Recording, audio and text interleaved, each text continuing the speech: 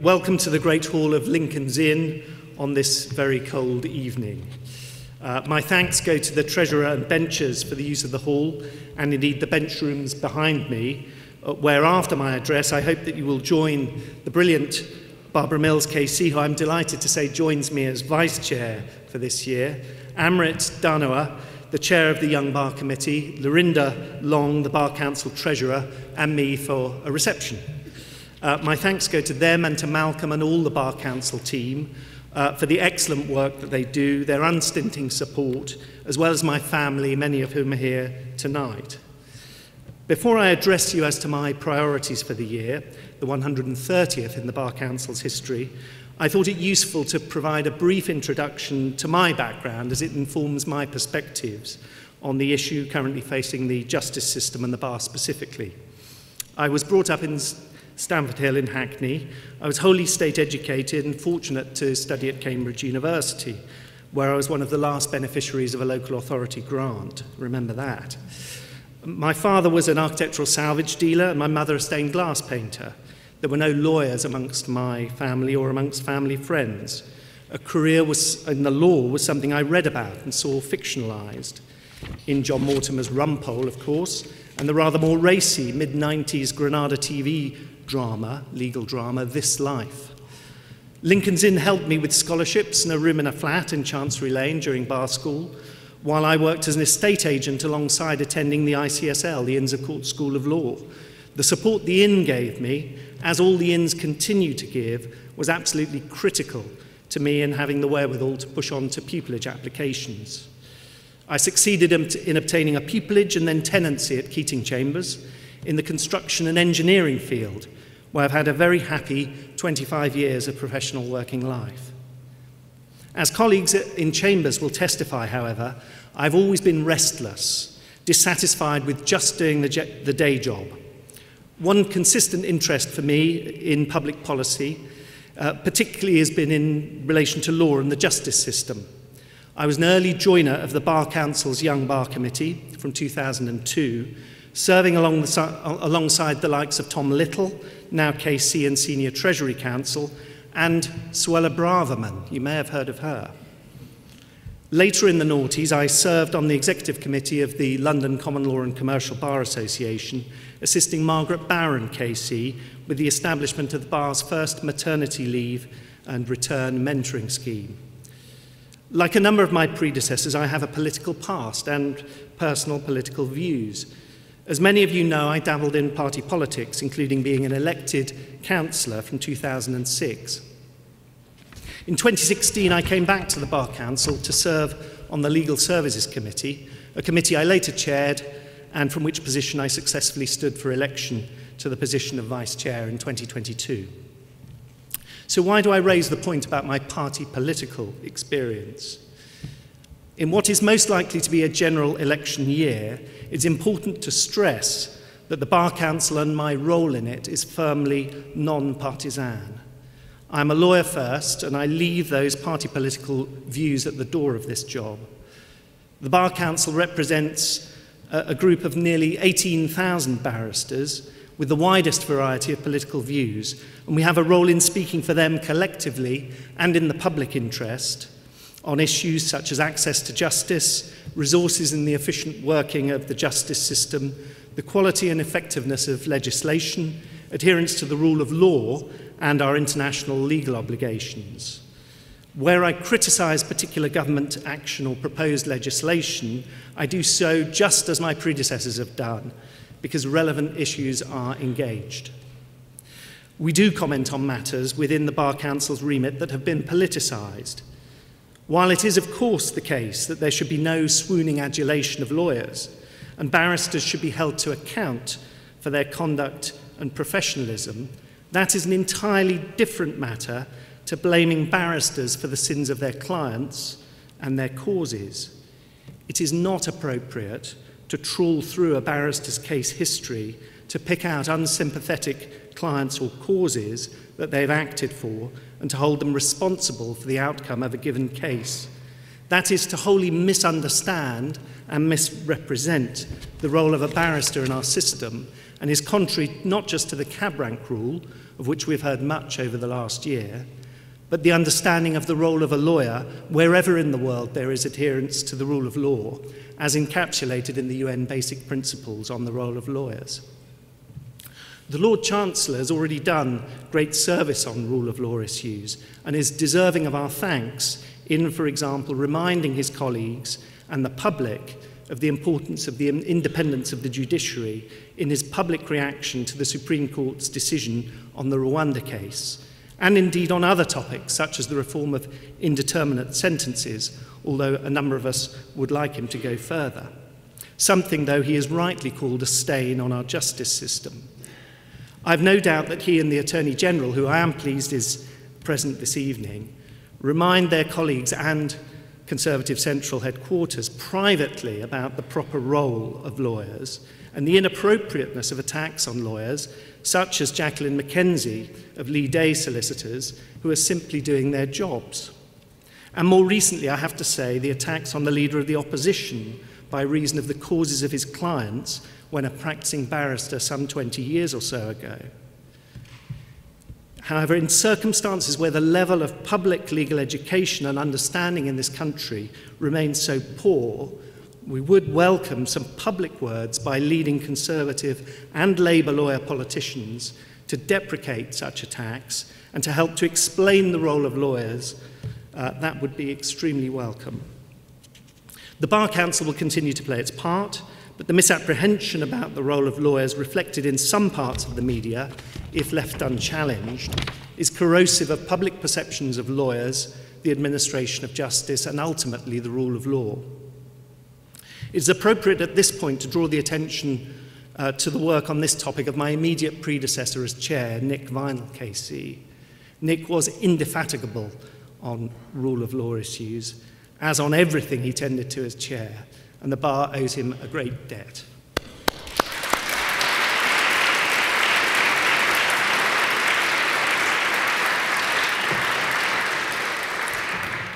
Further on the topic of the rule of law, we are also grateful for the Lord Chancellor's careful attention to the issues that arise in connection with the truly appalling Post Office Horizon miscarriages of justice. For our part, we think there is a case for Parliament to review wholesale the role of corporates in bringing private prosecutions. So far as the immediate circumstances of the victims are concerned, it's important that any proposals are consistent with due process and the separation of powers, in particular to give them the proper exoneration to which they're surely entitled.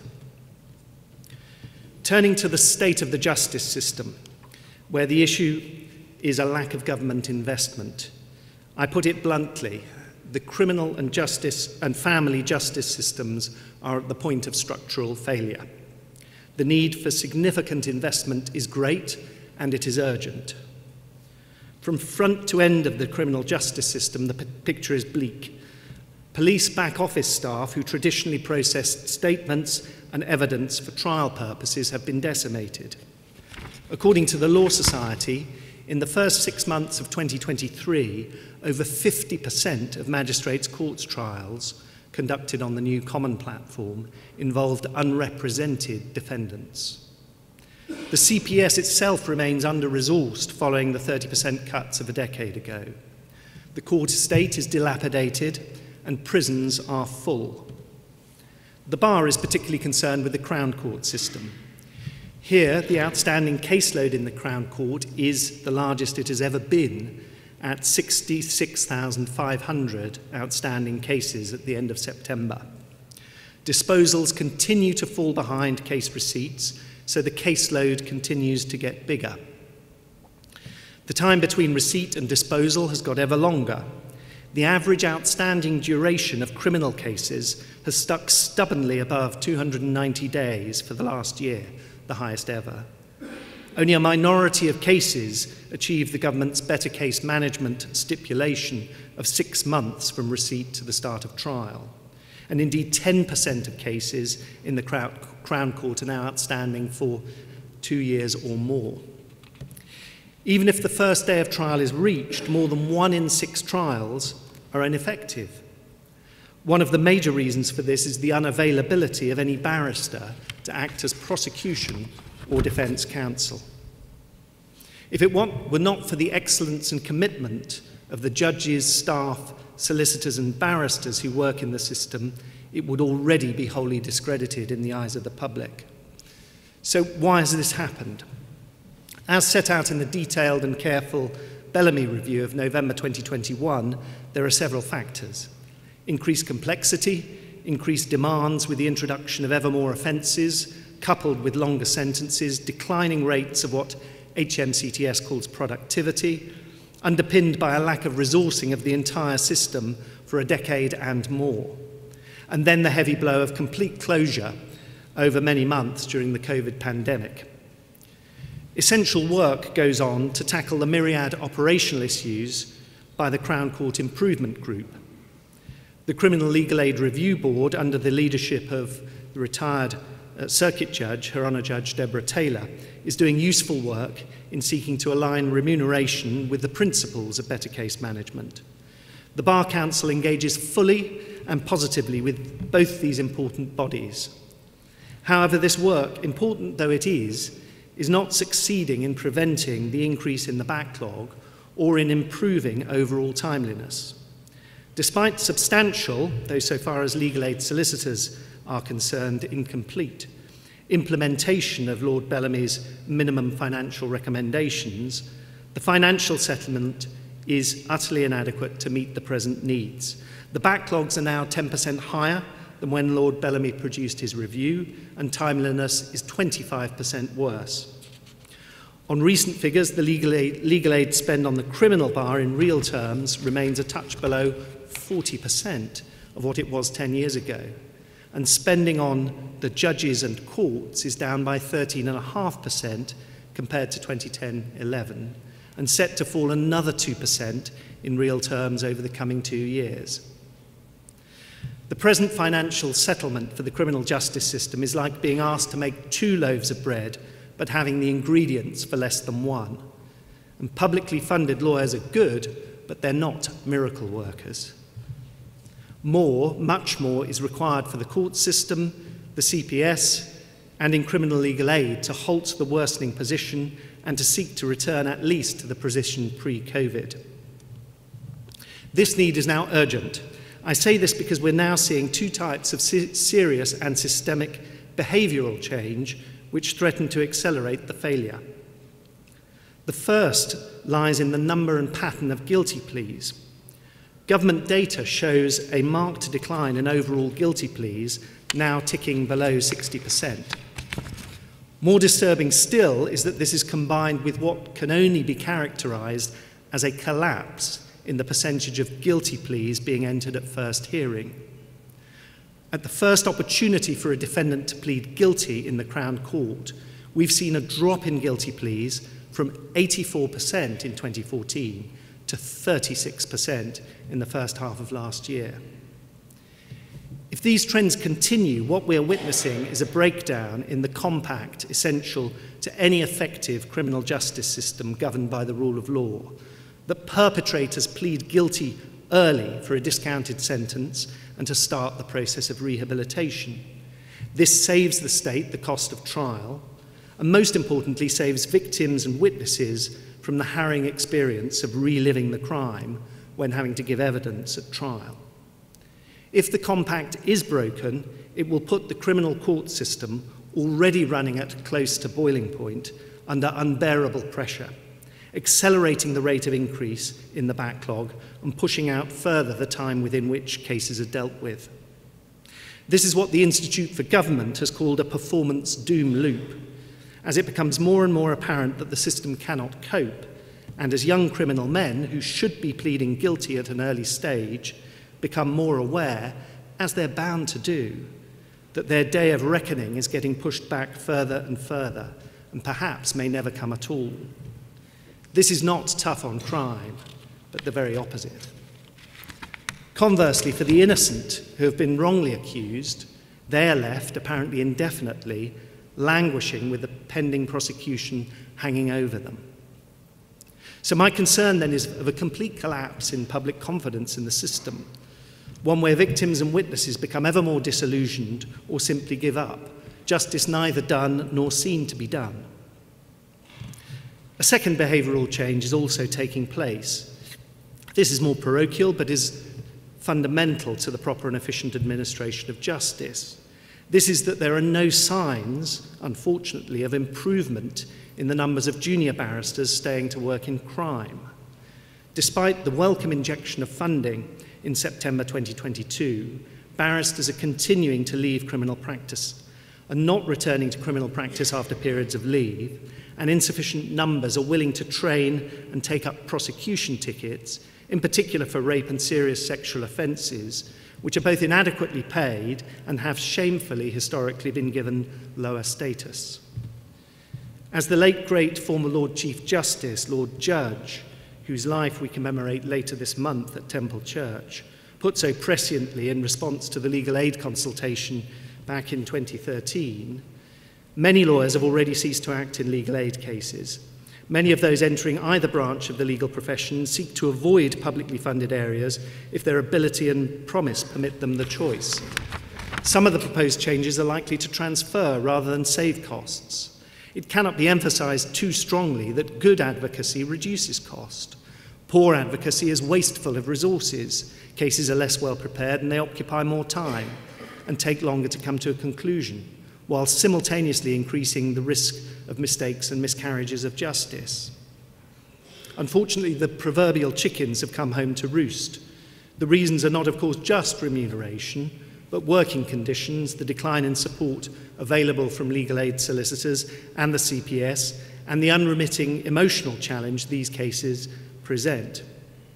It is unfortunate then that in the recent mini-budget, this most fundamental of public services was given no protection, and real terms cuts are therefore certain across the piece. And while we have very good personal and working relationships with the justice teams on the front benches of both main political parties, I have to say it is utterly disappointing that neither has yet committed itself to committing the resources needed, and yet each keeps identifying more new offences and proposing greater demands on the criminal justice system. I have to say, frankly, if you wish the ends, you have to provide the means. What is needed? So far as the bar is concerned, I urge both parties to take the approach Margaret Thatcher took prior to the 1979 election in relation to police remuneration. Mrs. Thatcher recognised when she increased police officer salaries by around 45% on coming in that an effective justice system relies on appropriately remunerating those responsible for its operation. The Bar Council endorses the Policy Exchange think tank's recent recommendation to the effect that in addition to the 15% increase in publicly funded fees already secured for advocates working in the Crown Courts, the government should immediately apply a further 10%, and that further increases in line with inflation should be made each year for the next 5 years. At an overall cost that we calculate at about 46 million per annum, that is, to take the words of the last Lord Chief Justice, Lord Burnett of Malden, little more than a rounding error in many departments. While that will still leave overall criminal barristers' earnings around 15 to 20% short in real terms than 10 years ago, I'm hopeful that this, with other resource improvements, would improve professional life at the criminal bar, sufficient to both attract new and retain existing experienced counsel, reduce significantly the number of ineffective trials that are so detrimental to the system and undermining of public confidence, bear down on the backlog and bring the criminal court system back from the brink.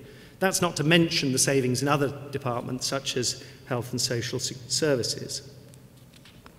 In the meantime, the bar can and should do what it can to alleviate the position at no or modest cost to government. At the point of entry, I would like to see an expansion of the programme of match funding of additional pupilages in publicly funded work. The profession presently, through generous support of the Inns of Court, supports 33 match-funded additional pupilages. The government could help with this. May I take the opportunity to suggest a manifesto commitment to match funding 100 additional criminal pupilages, perhaps, if it suits, badged as up to 500 new prosecutors in 5 years, that would come at a cost of no more than about £1.5 million per year. We as a profession also must do whatever is necessary to match demand with supply and fill all pupillage vacancies that are made available. And I welcome the initiatives of the circuit leaders to encourage access to the profession outside of London. I will continue to work with them over the coming year to ensure that, where we have the capacity to do so, they will receive the full support of the Bar Council in relation to their respective endeavours. On the issue of retention, Middle Temple runs a superb returners scheme targeted at barristers who have taken long periods away from practice to engage and encourage with them and to encourage them back to work at the bar. It starts with coffee mornings and drinks and moves on to guidance for individuals and chambers, individual coaching and advocacy refresher courses. I will work to see that such a scheme is available for all barristers. As a profession, we should also be open to greater transference between the employed and self-employed sectors.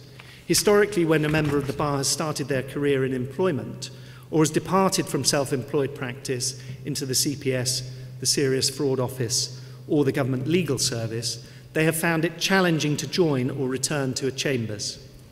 Employed practice, however, involves the development and application of some quite different skills to those of self-employed practice.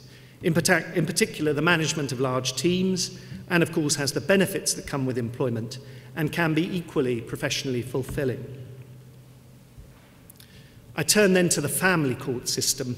Unfortunately, it is not faring much better than crime, with private law cases, including child custody cases, taking an average 47 weeks to reach a final order, continuing an upward trend since the middle of 2016. Legally aided access to advice and representation in most cases is now non-existent, often leaving the party who has the power and the money at a significant advantage over the other party in relation to the litigation. Public family law matters, care cases, too, are suffering from significant delays. Here, case progression suffers from poorly resourced state authorities, including CAFCAS, the Children and Family Court Advisory and Support Service, and the mismatch in public funding of representation, with families often not catered for. The problem in family cases is a structural one. They are taking longer to dispose of and require more hearings. More expert reports are commissioned than used to be required. There has been very significant work by the judges and professions, including a 25% increase in sitting days, but still the backlogs grow. Demand is down by 10% compared to the period before COVID, but productivity, the throughput of cases, is down by 20%.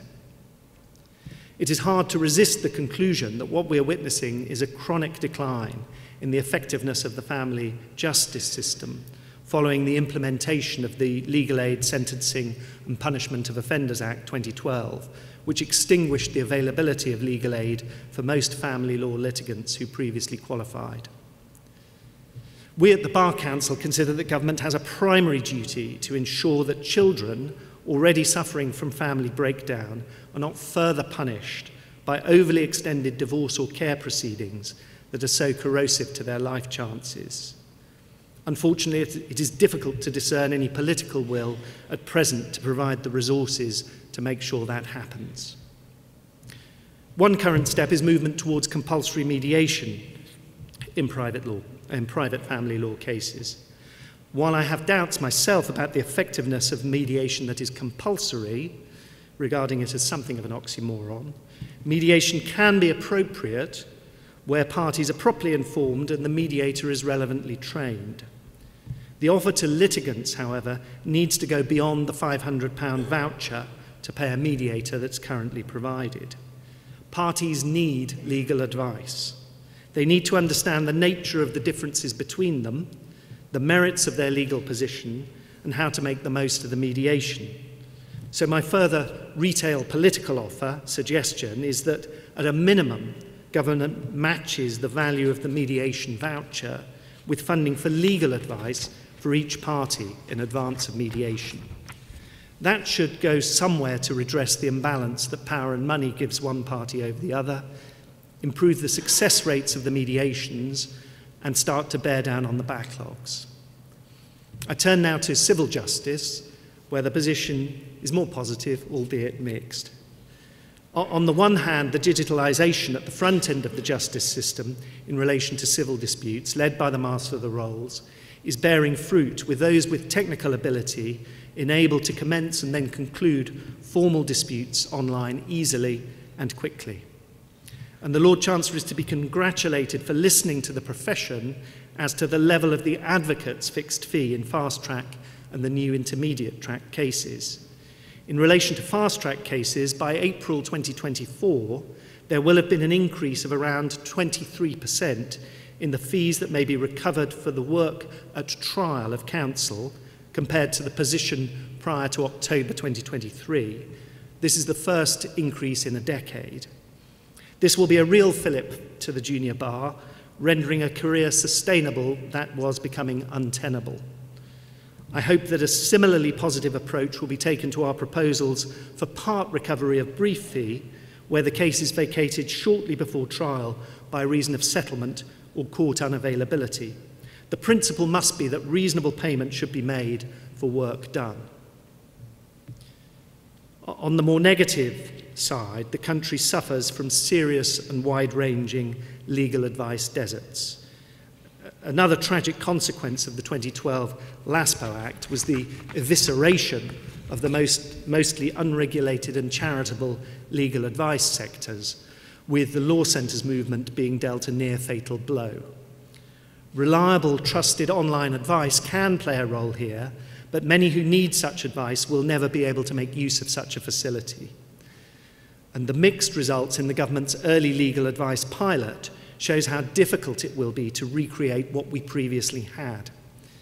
In the public interest, some recreation of green form advice or an equivalent would pay enormous dividends in relation to access to justice, to combating social exclusion and despair, and would be at a modest cost compared to the savings made across other departments, as citizens are able to identify the nature of their problems and the way in which to resolve them.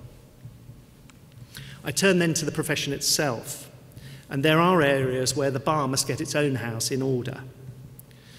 Work continues in relation to the recommendations of the Race at the Bar Report 2021.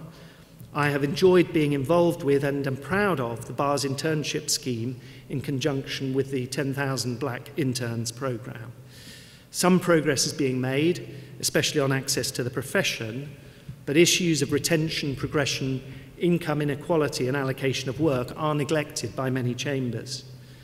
We expect to report further on progress later this year. The Bar Council's November 2023 earnings report laid bare the continuing substantial earnings discrepancy between men and women barristers. This year we will focus on the cohort where the problem should be the easiest to address, the call band of 0 to 3 years call, which has a 17% disparity in earnings between men and women.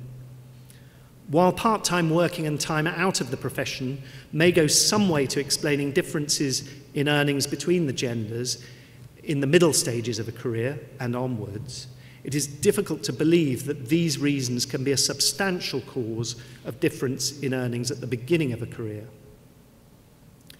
On conduct and professional behaviour, last month we published data from the Barristers' Working Lives survey, which showed a dismal picture of 1,344 of the 3,000 or so barristers who responded on the topic, saying that they had experienced or observed bullying, harassment or discrimination in the last 2 years, marking an increasing trend from previous surveys. While it may well be that greater awareness and coverage of these issues across a number of sectors has resulted in barristers being more willing to identify and report experiences of bullying, harassment and discrimination, it may well also be that prevalence is increasing. Either way, the number of reports identifies an unacceptable and systemic problem that requires a significant response. The Bar Council, therefore, is commissioning a review to consider and identify solutions. And we want to give everyone an opportunity to shape the terms of reference, so please submit your thoughts to us and also help us identify good examples of existing initiatives. Stresses of modern professional life at the bar and in court are as significant as it has ever been, and everyone can have a bad day at the office. However, repeat offenders committing acts of harassment and discrimination, those who repeatedly target women or people of colour, need to be formally disciplined. Other unprofessional and bullying behaviour not reaching the threshold of actionable misconduct, for reference to the Bar Standards Board, needs different treatment. Today I make a simple initial point, pending the investigation by the review, that those who observe such behaviours being experienced by others should not think it enough to leave it to the victim to deal with. All of us, opponents or bystanders, need to take advantage of the informal means of addressing this behaviour that are available. That is, whether through simply recognising the behaviour for what it is and acknowledging it to the person who has suffered it, or through raising matters informally through heads of chambers, circuit leaders, resident judges, the inns and the bar's own anonymous reporting tool, Talk to Spot. This would all contribute, I believe, to the change in culture that is needed. Our wide range of work to support the bar is only possible thanks to the funding we receive, including through members subscribing to the bar representation fee. So this is my pitch. You will have the opportunity to pay this voluntary contribution during the authorisation to practice process next month. I hope that you will make a contribution. I now turn to regulation. It is important to remember that the regulatory framework contained in the Legal Services Act 2007 amounted to a compromise between self-regulation of the legal professions, which had been the position over centuries, and wholly independent regulation, the Clementi Compromise. This is reflected in the structures in the Act. The Bar Council is the approved regulator under the Act, but is required to delegate the regulatory functions, which we choose to delegate to the Bar Standards Board. The key stipulation is that decisions relating to the exercise of regulatory functions are, so far as may be practicable, taken independently from the decisions of the Bar Council in its representative capacity. The BSB therefore independently sets and polices minimum standards in professional conduct, training and authorisation. The Act also made provision for a regulatory performance oversight regulator, the Legal Services Board. The LSB's functions are stipulated by the Act. Consistent with the compromise embedded into the Act, the LSB is not a sector regulator nor a market regulator. Indeed, it carries out no direct regulation of the legal professions at all. However, it does set the rules relating to the relationship between the approved regulator and those to whom the regulatory functions are delegated, called the internal governance rules. And these rules are under review this year. Taking the Bar Standards Board first, I would like to welcome the improvement in the performance of the BSB under the effective stewardship of its chair, Catherine Stone OBE, over the past year or so, particularly in relation to the timeliness of the processing of conduct complaints. There remains further to go, but the trends are in the right direction, and the staff of the BSB are to be congratulated for their efforts. There are, however, two areas of a more critical nature that I would like to comment on. First, value for money. The BSB's spend has increased by 64% over the last 6 years, at a rate more than double that of inflation, in what for parts of the bar have been very difficult times indeed. Now more than 70% of the practicing certificate that you pay goes to the regulators.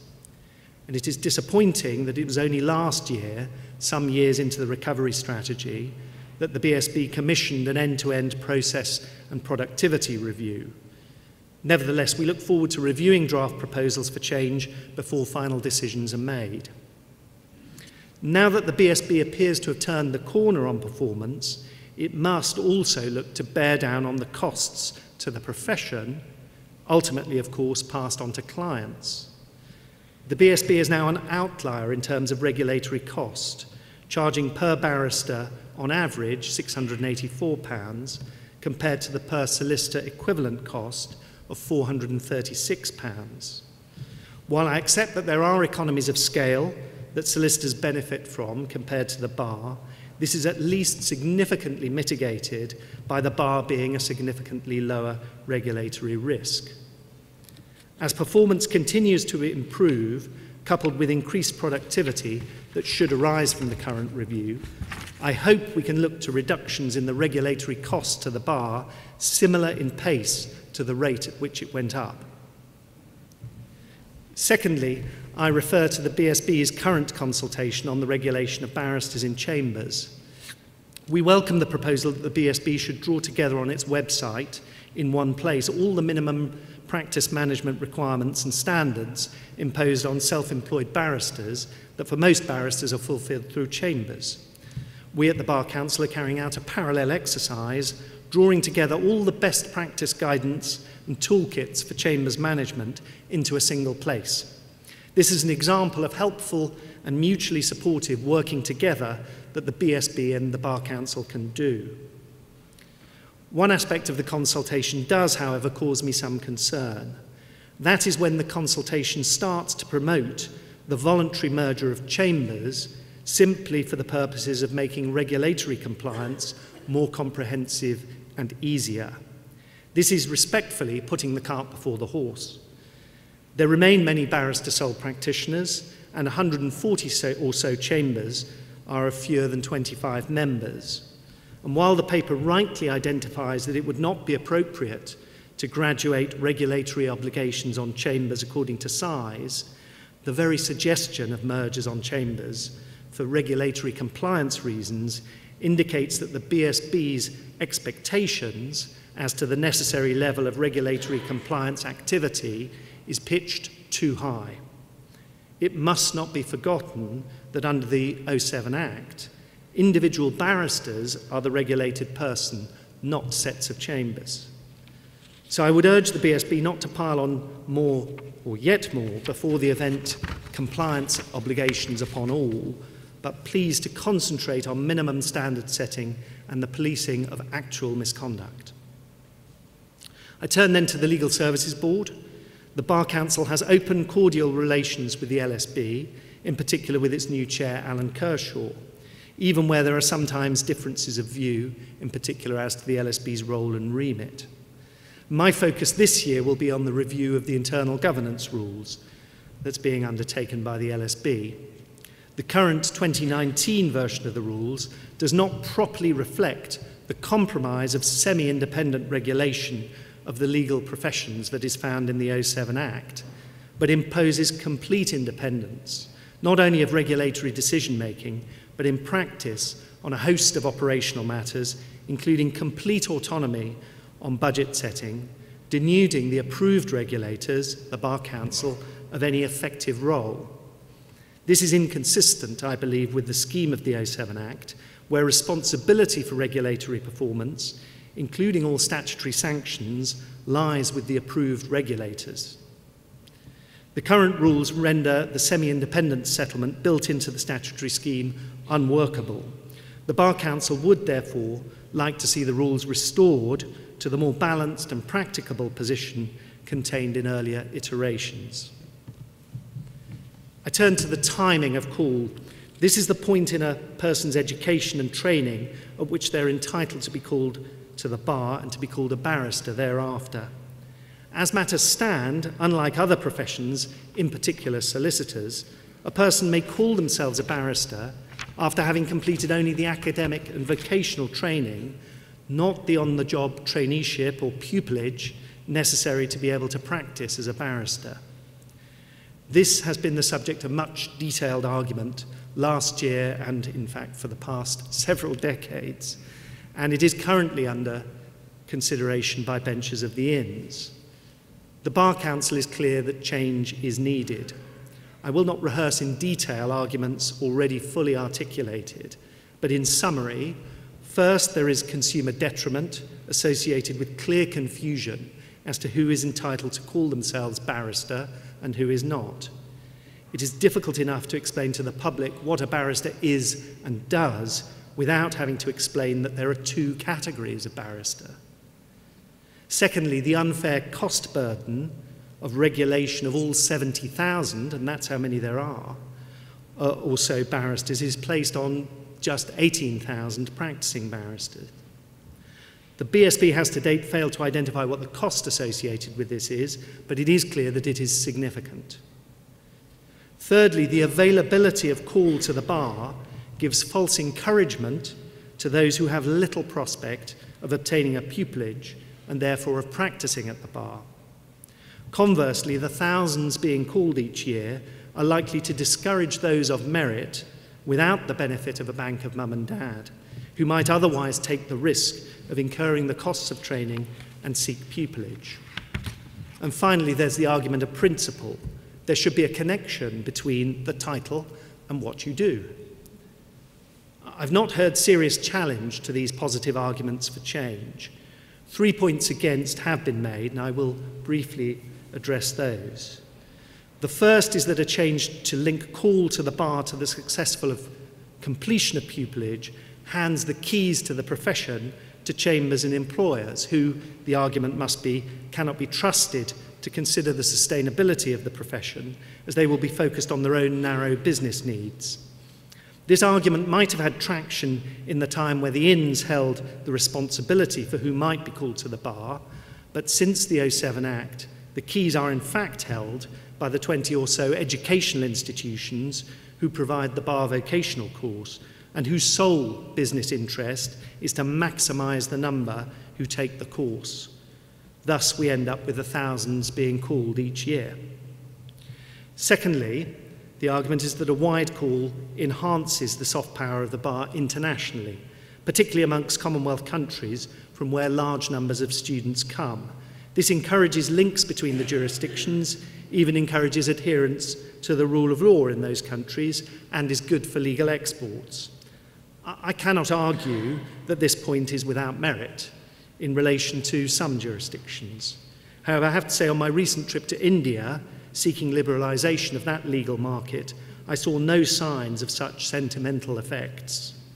Of far greater significance in the soft power of the English and Welsh justice system is the excellence of our judiciary, many more of whom now take up posts following retirement in international, commercial and other courts and arbitration, the jurisprudence and procedures of the commercial, TCC, Chancery and other specialist courts, the internationally recognised and easily marketed kite mark of silk, and the international work of the inns, specialist bar associations and others in promoting the English common law and our system of justice. In any event, if there is a soft power benefit of call, there is nothing preventing the inns from introducing an alternative form of membership for those who have no intention of practice at the Bar of England and Wales, and one that's not freighted with the regulatory requirements and cost to the rest of us. Finally, some of those who argue against change contend that limiting call will harm diversity. I simply disagree. The starting point now is that entry to the bar, both at pupillage and tenancy, there is diversity in that the bar is representative of that cohort of the general population, both in terms of gender and race. In terms of social mobility, this is more difficult to track, but clearly there is more work to be done. About 35% of the current intake to the practicing bar is privately educated, as against 18% of the A-level cohort. Changing of the timing of call will, I think, improve diversity, as it will allow the inns and others to concentrate their educational, scholarship and other resources on those who have both real intentions and real prospects of succeeding at the bar. Focused and sustained support to those of merit, but perhaps not means, instead of spreading those resources far more thinly. It will also remove the current apparently poor point of comparison to the public and those thinking of a career at the bar between those who successfully complete the vocational course and are called to the bar and those who obtain pupillage, as those without intentions or real prospects are put off taking the bar vocational course. That may encourage those from less privileged backgrounds of real merit to take the risk and cost of the vocational course, improving diversity further. Much heat, as I've said, has been caused on this debate over decades. However, stepping back, I think it's plain, isn't it, that you would not start here. In my view, and I believe it reflects the mainstream view of the practicing bar, in this respect, the bar should be in line and like other professions. I have, for example, yet to meet a junior barrister who considers the present arrangements sensible. I hope that we can finally make progress on this long-standing question this year. Now, there's much else on the agenda of the Bar Council that I could address, but I'm conscious of the lure of drinks, and I will limit them to just a few further short points. First, if the bar is to survive, it needs to diversify and needs to look beyond just the English and Welsh courtrooms. This may be in non-court-based dispute resolution in the domestic market, including with the expansion of mediation, offering a variety of opportunities for barristers as mediators and mediation advocates, or in family law arbitration. It may also be internationally. Last year, some 2,400 or so barristers exported their services, bringing in £420 million in revenue. I will continue to work on expanding the range and depth of international markets for our specialist services.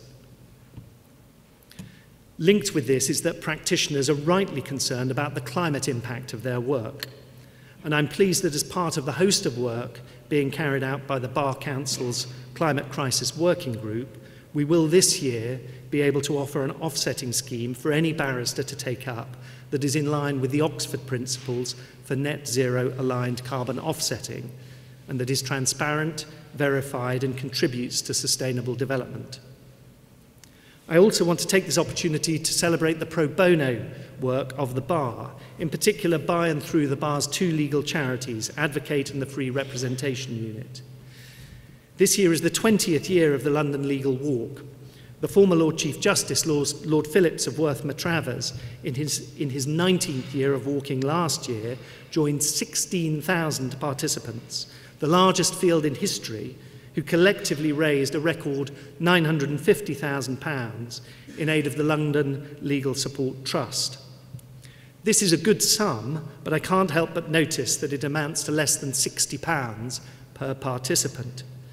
Nick Emerson, the president of the Law Society, and I agree that the professions, particularly large commercial law firms and chambers, must in general do better as we push to get the sum raised above £1 million for the first time in this anniversary year. Finally, as a tonic to the rather bleak picture I presented in relation to the current state of the justice system, I wanted to say a few words in recognition of what a wonderful profession we're fortunate enough to be a part of. Work as a barrister, even in a specialist area such as construction, is marvellous in its range. The intellectual challenges presented, the reliance placed upon wits, and the adrenaline charges associated with advocacy in the courts. Tom Grant KC, in his book, The Mandela Brief, on the apartheid South Africa cases of Sir Sidney Kentridge KC, who has just celebrated his 102nd birthday and has fair cause to be called our greatest living advocate. Forgive me. Describes how Sir Sidney managed to persuade courts operating under that twisted version of the rule of law, of the merits of his clients' cases, by an absolute mastery of the factual case, understanding of the law as it applied to the facts, and an ability to distill the complexities to their simplest form, underpinned by what he calls a moral authority.